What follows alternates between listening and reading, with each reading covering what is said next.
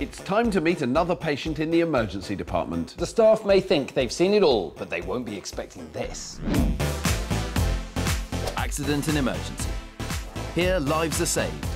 Doctors battle with serious injuries, terrible accidents, life and death traumas. So what terrifying problem has 13-year-old Reese brought in with him? Well, basically, I was watching television last night with my nan. Go on. And I was scratching my toenail and I picked it off. No way, you didn't. And I went to scratch my nose and the toenail went right off my nose. I'm sorry, what? He thinks he's got a toenail up his nose? Apparently. Reese was watching TV with his nan, chilling out, picking his toenails, as he did. I most certainly do not. When he pulled off a biggie, a right naily corker. But then his nose started itching. He wanted to scratch, and with that cheesy nail still on his finger, he went for it. Both nail and finger went up the hooter, but only his finger came out. And Reese reckons that bit of toenail is still stuck up there. Ouch. It's just a silly thing that's happened. But yeah, I'm going to get laughed at tomorrow at school. Well, don't be too hard on yourself. There's a first time for everything. I got my fingernail stuck in my eye once. Right, so not the first time then. What is this, a hobby? So, top that.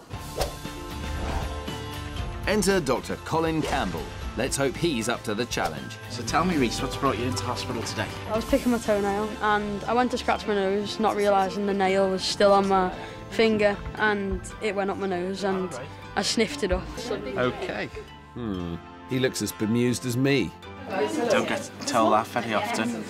Very embarrassing. Which side of your nose has it gone on? It's my left nostril, it's gone right up. First, Dr. Colin tries to see if he can spot the chewed-off nail. Must be a pretty sight up there. Hope you're enjoying the view. I can't see the nail now. OK. So what I want you to do, just block that right nostril, and as hard as you can, I just want you to blow out of your left one. Now, this is the important bit. When you breathe back in again, don't breathe back in through your nose. Breathe back in through your mouth. So we're going to do something like this, OK? Off you go then. Keep going. Blow as hard as you can. We could be here a while. As you saw when we were sneezing, your nose and mouth are connected. It's a maze of passages and cavities, linking your nostrils to each other and your ears to your nose and throat. That's why, when you're sick, sometimes a bit comes out of your nose. Gross. Meanwhile, back with Reese, there's still no sign of that nail. Blow as hard as you can. That's it. Keep going. I never thought I'd be doing this when I come to work this morning. Surely it must be out by now. You'd have thought so. Oh, hang fire, we might have success. It's gone. Are you sure? It's made a runner. Yes, the nail has been nailed. But let's get another look up there, just to be sure. I can't see anything in his nose. Can you feel anything? No, I can't feel it. You can't. Sometimes if you've scratched your nose, you know, on the inside, you can get a sensation that there feels like there's something actually inside your nose. You've not got that sensation now? No, it's gone. All right. Well, there you have it. As for the whereabouts of the missing toenail, nobody knows. I'm just happy that I can't feel it and it should be gone. The moral of the story is, don't pick your toenails and don't put them up your nose.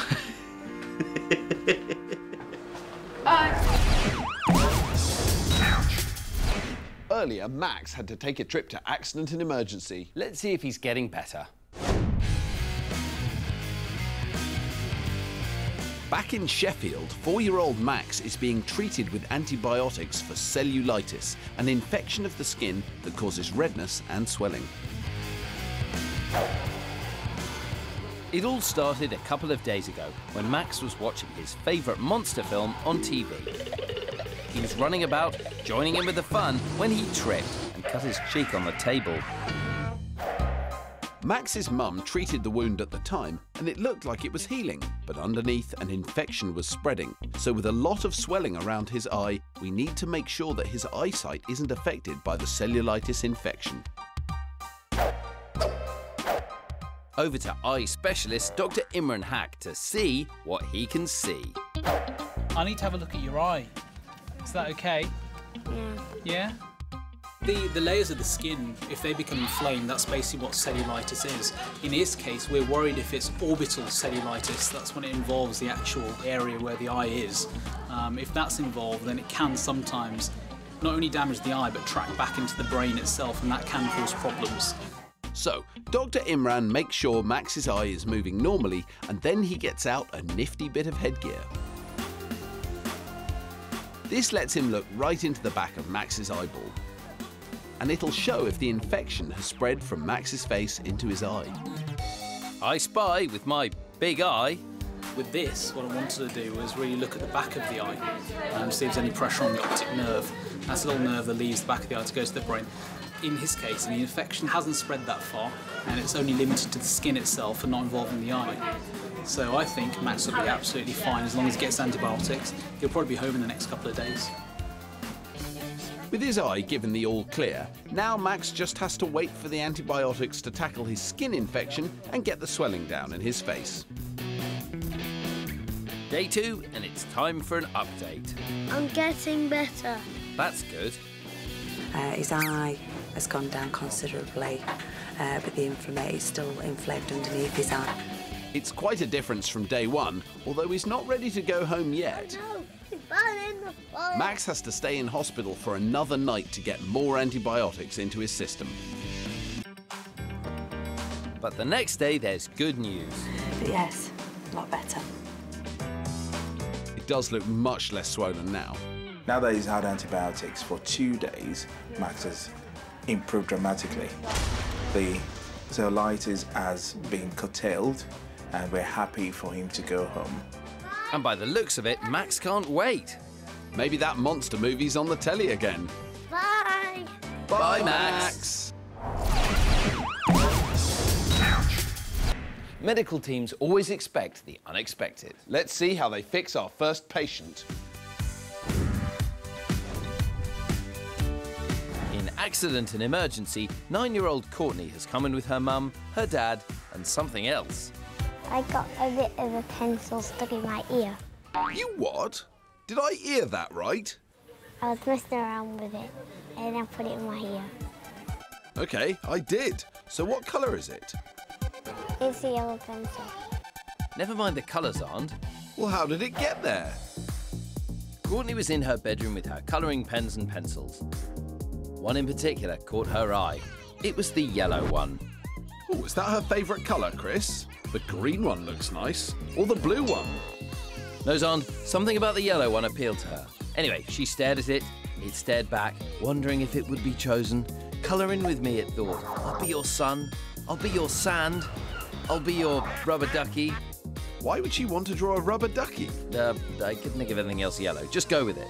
OK. That might fit in my ear, Courtney thought. Oh dear. I see where this is going. So did she. Ouch! That crayon must be hiding. Can you see it, Dad? Here's Dr. Julian Warren to investigate. What colour's the crayon? Not you as well, Doc. Yellow. Was that your favourite colour? No. No. OK. Tell us, what is your favourite colour, Courtney? Red. Red, right. Glad we got that sorted. Should we have a little look and see if we can get it out? First, Dr. Warren needs to check exactly where the missing crayon's hiding. Yeah, we can see that quite clearly. Thank goodness he's found it. So where exactly is it? Your ears are divided into 3 parts, the inner, middle and outer ear connected by the ear canal. The ear canal is roughly 2.5 centimetres long, and that's where Courtney's yellow crayon is stuck. If it's left in there, it could cause damage or infection. Let's see if we can get that out, shall we? What's the plan then, Doc? We'll take her through to the procedure room. We'll try and see if we can get a little metal probe behind it and hook it out, but hopefully we'll get it out today. In the treatment room, Dr. Warren goes crayon fishing with his special hook. But will he catch anything? It's just a case of trying to see if we can get past it. The crayon just won't budge, so Dr. Warren has to go to plan B. Find out later what on earth he's going to do with all that liquid. Today we're at a theme park to help solve your medical mysteries. If you're anxious about an ailment, Or curious about a condition, then the Ouchmobile is the place for you. That is incredible. Chris is preparing the clinic ready for his first patient. And Xand is out in the park to answer your burning questions. At the clinic, Chris is open for business. Next patient, please.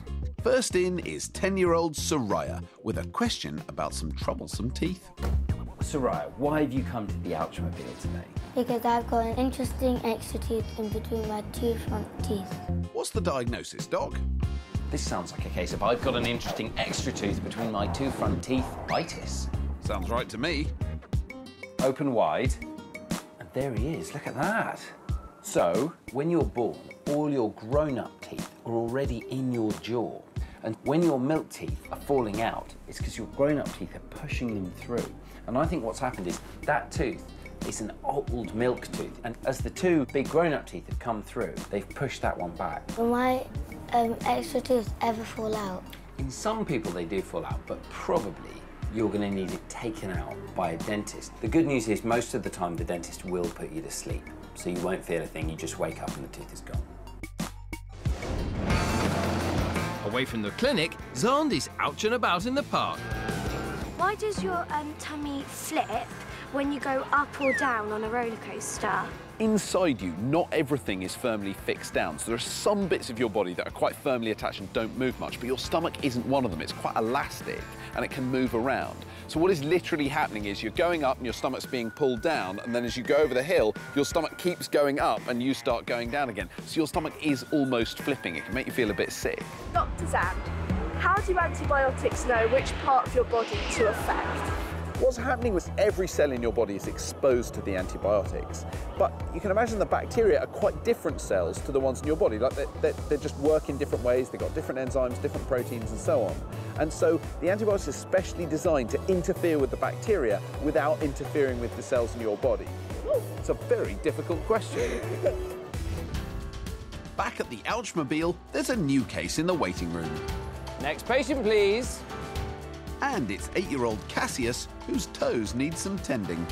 So Cassius, what brings you to the Ouchmobile? On one of my feet, on all of my toes, on all of my nails, they're goldeny yellow. What's the diagnosis, Doc? So this sounds like a rare case of, on one of my feet, on all of my toes, all of my nails are goldeny yellow itis. Easy for you to say. Goodness me, yeah. I can see under your nails is also infected. The fungus that has infected your nails is a bit like a mushroom. And if you ever go to a mushroom farm, they have to grow in dark, damp conditions, a bit like the conditions we find in your shoe. What can I do about it? Well, there are a couple of things you can do. You can take medication, you can get antifungal treatments that you paint on the nail. And the second thing you can do is wear quite loose-fitting shoes that breathe easily, and sometimes on a sunny day like this, you should just wear flip-flops. And don't forget to change your socks every day too.